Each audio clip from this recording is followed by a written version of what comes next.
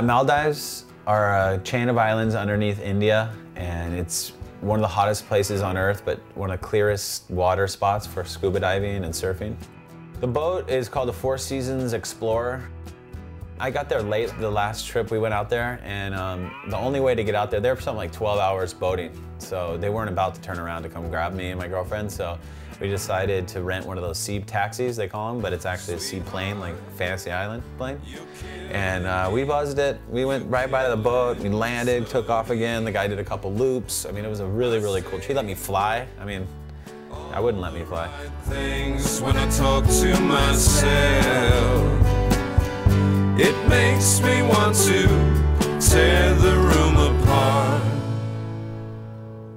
When I think of you dying, she had such a beautiful smile, I swear. Things get weird on the boat after 10. I mean, if you're still up after 10, you better have a sarong on and you better be ready to dance, because that's what I did. And I don't usually wear sarongs or dance. So, something about that boat. I think it's the boat, it wasn't me, because I haven't done it since.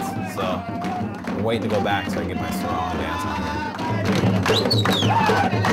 on.